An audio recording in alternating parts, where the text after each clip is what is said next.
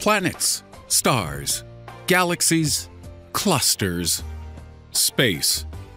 The universe as we know it is made up of many different things, much of which we may never be able to understand or even see. But is there a limit to our reality? How far does the universe go?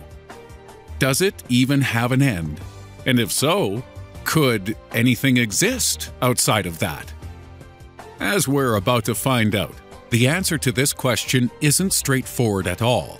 But let's give it our best shot in our video, which seeks to answer what lies beyond the edge of the universe.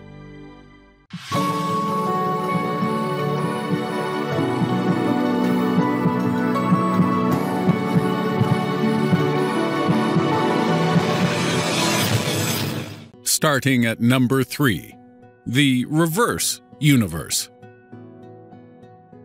Imagine if you were to somehow reach the very edge of the known universe. That's an epic journey of immense proportions for a start.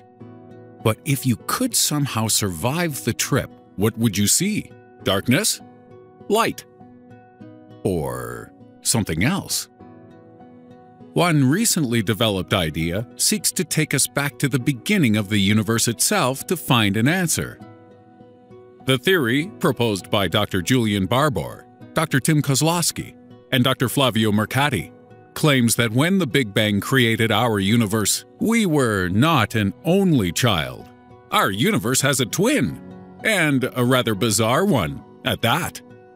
They claim that if you were to travel to the edge of our universe, you'd actually see our twin universe sat right next to us, and you'd notice it was made from roughly the same amount of matter as our own.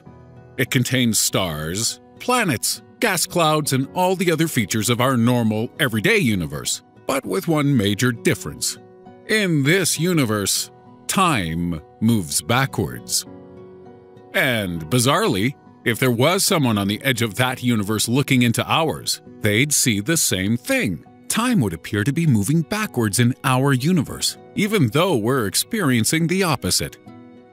We don't know if you could theoretically travel between these two universes, but you could definitely sit there on the edge of the universe and watch another universe gradually get younger. You could see stars degrade in reverse, planets falling apart, and if you looked close enough, presumably you'd see people slipping back inside their mums. How lovely! So, how plausible is this idea? Well, regardless of which way the arrow of time is moving, whether it's backwards or forwards, the second law of thermodynamics says that entropy or disorder has to increase. This is what our universe did when the Big Bang started, as having begun as a single point with a high amount of order and a low amount of entropy. The bang caused our universe to explode and fall into a chaotic, entropic state. However, this explanation fails to account for the fact that the reversal of time is possible within the laws of physics. So this means that a reverse universe is entirely possible, and it also means that there's something fundamental about the beginning of our universe which we're still yet to understand. Number 2. Dark flow. When scientists are attempting to find black holes, they don't do so by looking for them directly, as since they emit no light, this would be impossible. Instead, they detect them by observing their effects on surrounding objects, such as planets and stars. Black holes are so incredibly powerful that they cause hugely noticeable effects on the light we receive from stars light years away. And the reason this is relevant is because we can also use this method to examine the edges of our own universe. However, we might wish we hadn't done that. Because when a group of astronomers began to observe the far-flung reaches of our universe's edge, they noticed that something gargantuan is pulling our entire cosmos all out of shape. Beyond the edge of our universe, something unfathomably huge exists, and we have no idea what it is. Scientists call this force dark flow, and the colored spots on this image show just how much of our universe is affected by this mysterious phenomenon. Some astronomers believe that whatever this force is, it may have been created a fraction of a second after the Big Bang. On this subject, NASA researcher Alexander Kozlinsky was quoted as saying, "We can only say with certainty that somewhere very far away, the world is very different from what we see locally. Whether it is another universe or a different fabric of space-time, we don't know."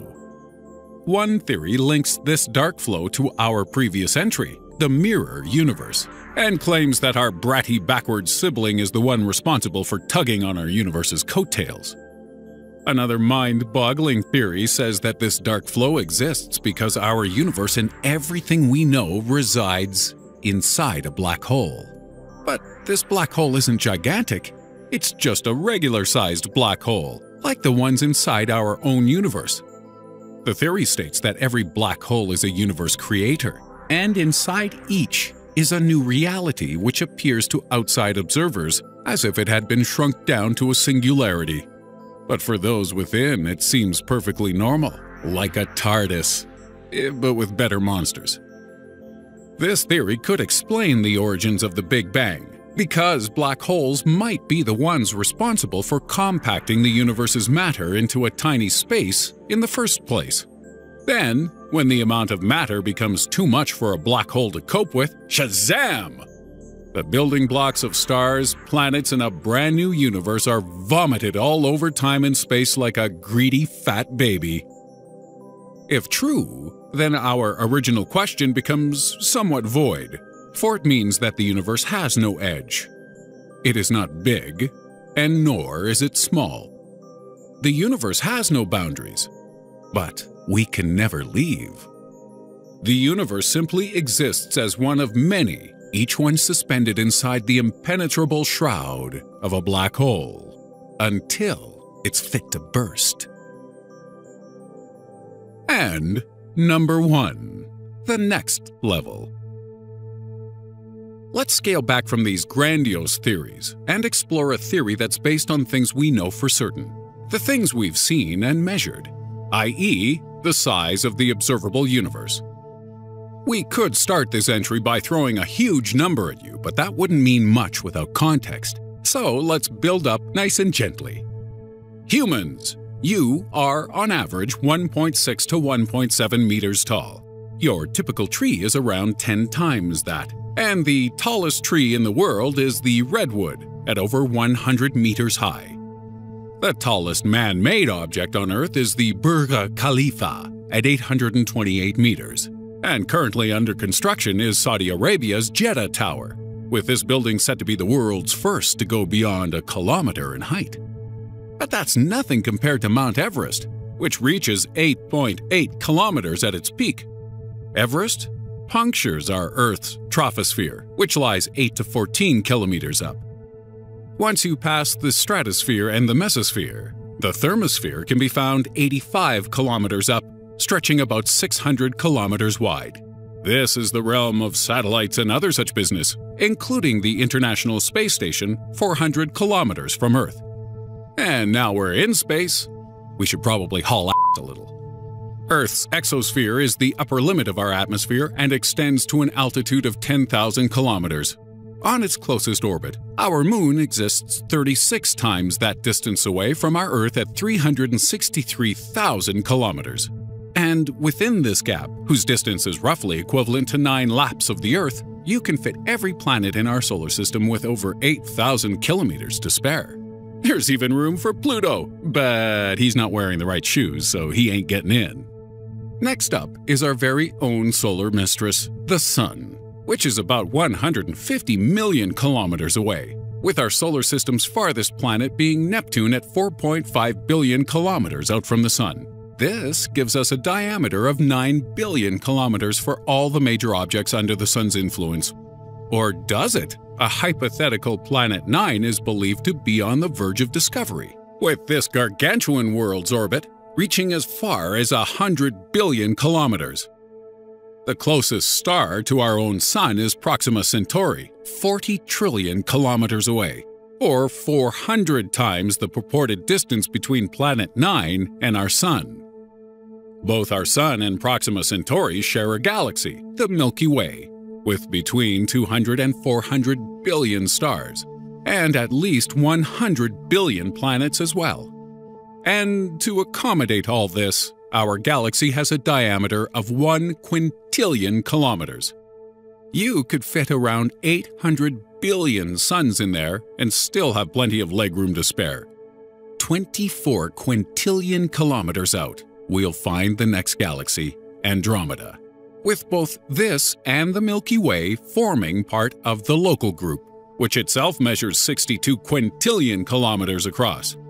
Our Local Group makes up part of a supercluster 1.2 sextillion kilometers wide, and this is but one of many superclusters, with the entire realm of the observable universe comprising 860 sextillion kilometers, which is 860 followed by 21 zeros. So, there we have it. This region we call our observable universe is made up of 10 million superclusters and 2 trillion galaxies each, with around 100 billion stars of their very own. Out of all the stars in all the galaxies, 10 trillion are believed to be planetary systems, meaning that we are but one simple world in a cosmic backyard of stupendous proportions. The little dots in this image are our planets. These dots are the stars in our neighborhood.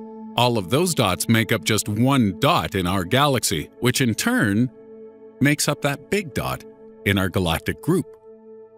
This group is but one of many in the Virgo supercluster, and the Virgo supercluster is just one of many clusters, which can all be seen here, in a space covered by a dot so small you can barely make it out. Wow, if Carl Sagan's description of the pale blue dot made you feel insignificant, I hate to think what this has done to you. And what's worse is that this is just the beginning.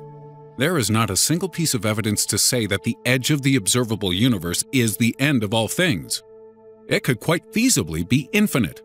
So who knows? Maybe our entire universe is nothing more than one small dot on an even larger picture. And if so, how high does this scale go?